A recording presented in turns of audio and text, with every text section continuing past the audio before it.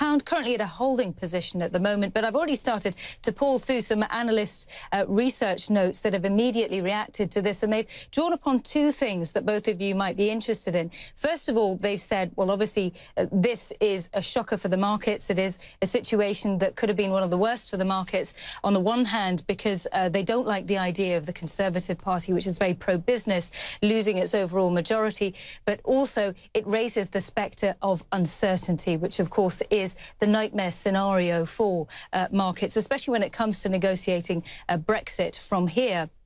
I should point out that the other thing that has been highlighted in a lot of these analyst notes is the fact that the Scottish National Party is predicted to have incurred some significant losses here, losing, as you've been pointing out throughout the course of the evening, nearly 20 seats.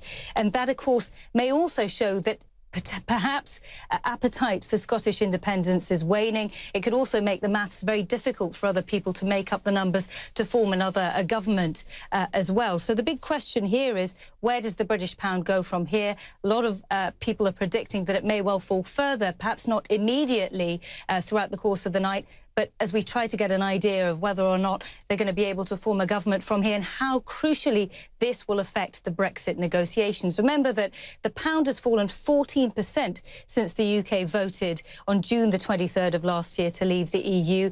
That, of course, is making life more expensive for Britons, and that's going to be something that whichever government comes in is going to have to deal with. So a lot of people also factoring potentially less austerity for the next government, perhaps an emergency early budget that could put more stimulus on the line.